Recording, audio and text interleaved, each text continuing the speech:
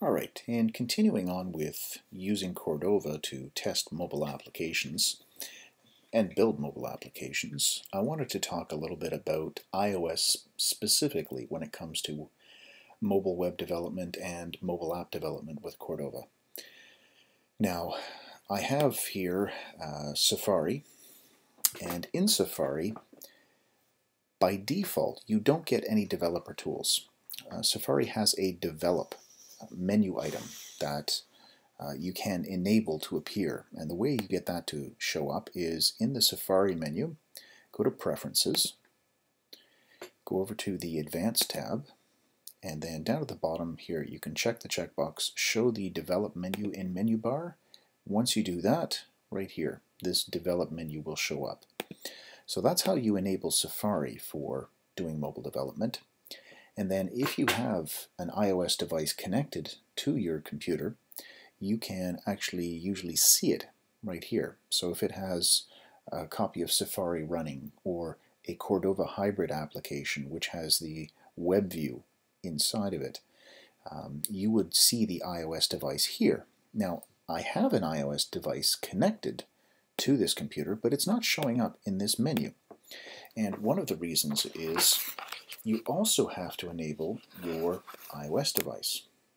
So here is a screen share with my iOS device. This is an iPhone 7, and if you come down here you can see there's Safari. I'm going to tap on Safari, scroll down to the bottom of this, go to the Advanced menu. Inside the Advanced menu there's the Web Inspector. I have to turn this on as well. So I need to have the Web Inspector turned on inside of the Safari Advanced menu settings on my iOS device, and I need to have the Develop menu turned on here. So there it is. There's the iPhone now showing up. This will allow me to view. If I open up Safari on my device and I go to Google, you can see I went to Google. If I click on that now, here it is. Here's the Web Inspector for the page that I'm on right now.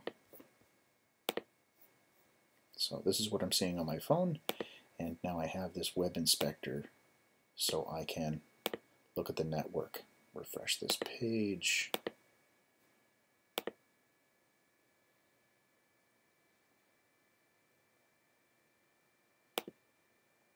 There's the elements on the page. I can go down just like in the Chrome Developer Tools.